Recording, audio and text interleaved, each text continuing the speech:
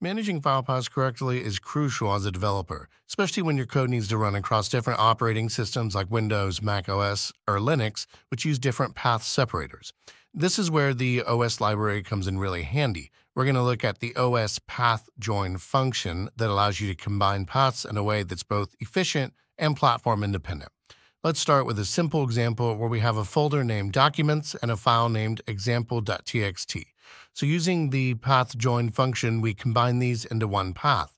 And this function takes in each string provided and automatically inserts the correct path separator, whether it's a / on Linux and Mac or a / on Windows. And so now we'll move on to a more complex scenario that highlights the importance of cross-platform capability.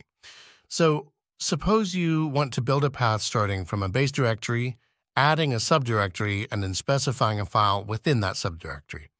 By using the path join function with these components, you ensure the path is correctly built for any operating system.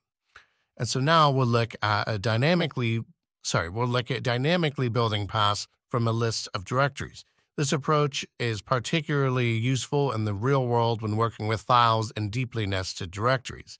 And so by passing a list of directories to the path join function, you can easily generate a clean, combined path formatted correctly for your operating system. And so understanding these and effectively using this function is essential for writing robust Python code that works consistently across your environments.